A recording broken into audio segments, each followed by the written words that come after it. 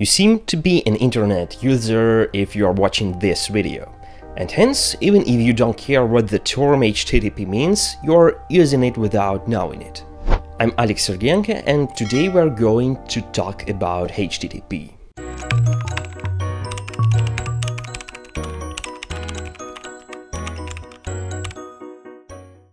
HTTP, or Hypertext Transfer Protocol, is an application layer protocol for distributed, collaborative hypermedia information systems. That's how Wikipedia describes HTTP. This definition appears a little blurry to me as an ordinary person, so I've made a decision to learn more about this subject and share some insights about HTTP with you. I guess you've opened youtube.com a few minutes, hours, or even days ago and have waited while the main page loading. This page is an object that consists of images, text, animations, and other elements. All these elements are stored on a server, or in other words, a remote machine. When these elements are received by your browser, it renders them in a specific way that in the end shapes the object into a good-looking web page. HTTP is the basis that ensures data exchange on the internet. It's HTTP which provides the opportunity to obtain all the resources that make up the web page from a server. HTTP is a client-server protocol, and in our case, your browser acts as the client that initiates requests to YouTube.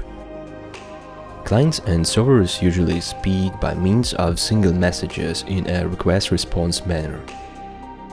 A browser or client sends a request to the server and waits for a response, simplified a web page. HTTP was introduced in the early 90s as an extensible and adaptable protocol, and it is still in use today.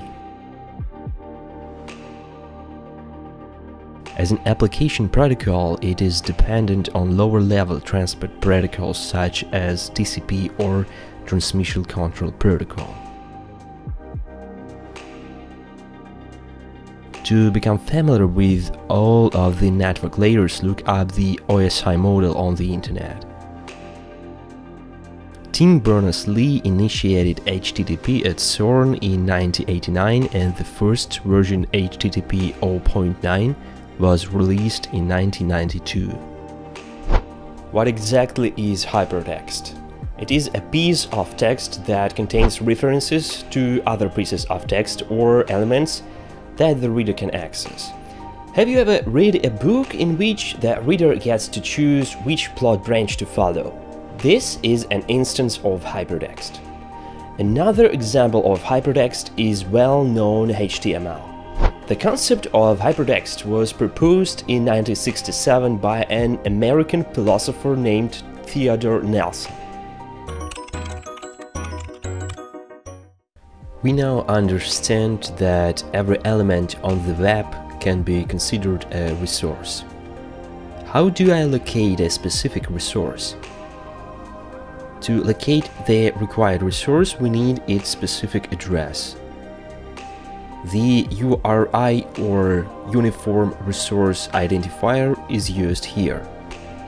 A URI is a symbolic string that identifies an abstract or a physical resource, such as a document, image, or service. The resource is not necessarily accessible via the internet. URI can be either URL or URN, or it can be a combination of the two.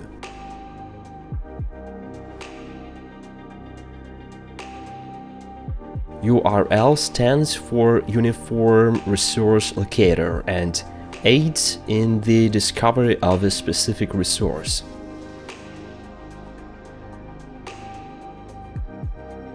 URN stands for Uniform Resource Name and aids in resource identification.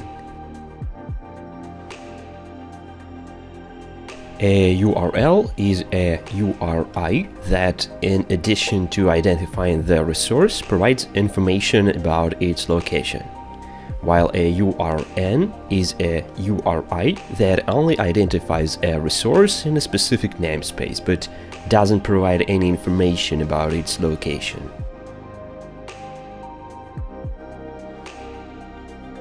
Let us now apply the example to a real-world scenario. Assume I ask you to give me a black iPhone 12 with 128 GB of storage. You are aware of the exact model I desired, as well as its manufacturer, memory size, and even color. This is an example of URN because you know the model but have no idea where to buy this phone. Of course you do, but that's just an example.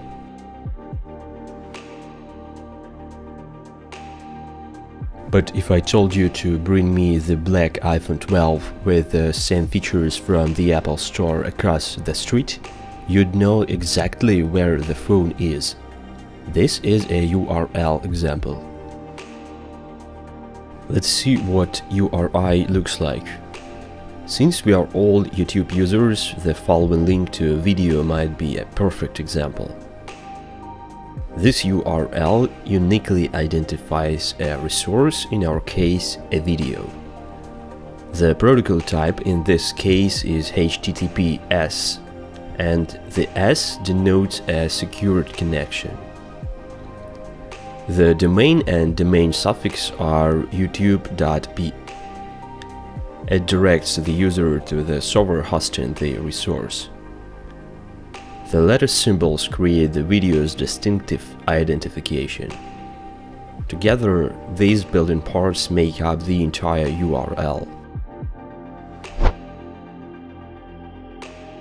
An HTTP request consists of the following blocks: a request line to reach the required resource, for example, a unique video identifier from the previous example, and the method type: get, post, put, etc. A set of headers which can provide an extra information about the request, for example a security token, encoding parameters, host, and others, and an optional message body. A simple response from a server contains the following segments: HTTP status code, for example HTTP 404 not found, a set of headers, and a message body. Let's take an example that we need to open a main.html page from the site test.com.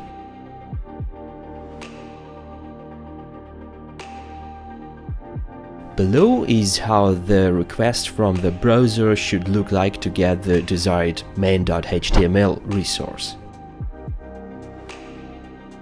And the response from the web server should look like this. The HTTP status codes are developed as per the Internet standards defined by Internet Engineering Task Force, or IETF for short. They are classified into 5 different categories. The first series is informational message. The second series stands for success message. Third series is redirection message. Fourth is for error messages related to client. And the fifth is error messages related to server.